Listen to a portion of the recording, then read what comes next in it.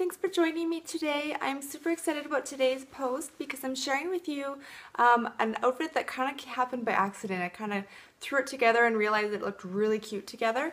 And everything I've had in my closet for a really long time, so that's kind of the fun thing about it. It kind of shows you that you can shop your own closet. You don't have to go out and buy the newest, greatest things that just came out all the time. So I'm going to start off by showing you the foundation of the outfit. It's this gray dress, which is sleeveless.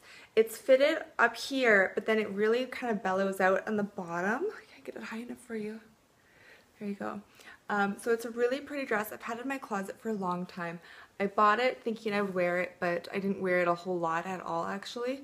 And so I was actually really happy when I kind of put this together.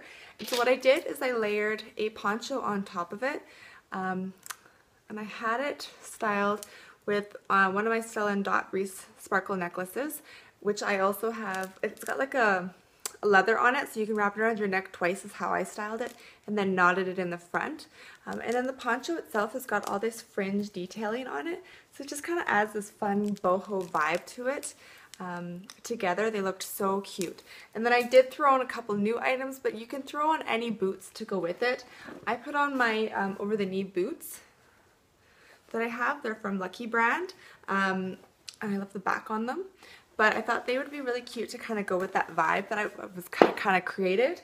And then just to go with all the white, I added on just a little pouch. It's just a Stella & Dot pouch where I've added on my J monogram just for the fun of it.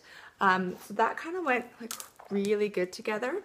So I hope you enjoyed today's post, and I'd love to hear what you think. So please leave comments and subscribe to the blog, and I'll see you next time. Thanks!